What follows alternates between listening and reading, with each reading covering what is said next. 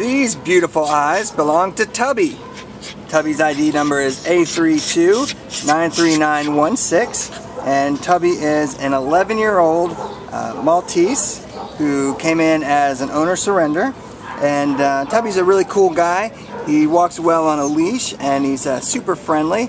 He's very loving, and he's actually really enjoying the company of his handler right now.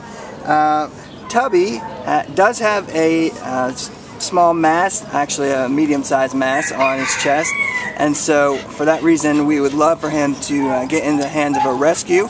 He's adoptable with the signature of a waiver, but we're just looking to make sure that Tubby gets the right home. We're looking for somebody who can love him and take care of him and give him the care that he needs, the care that maybe he hasn't had up to this point. But he is definitely a cool guy. He's interested in everything that's going around. We think that once he gets out of the shelter, he'll open up even more. He, as I said, was an owner surrender, so he has been in a home for a number of years.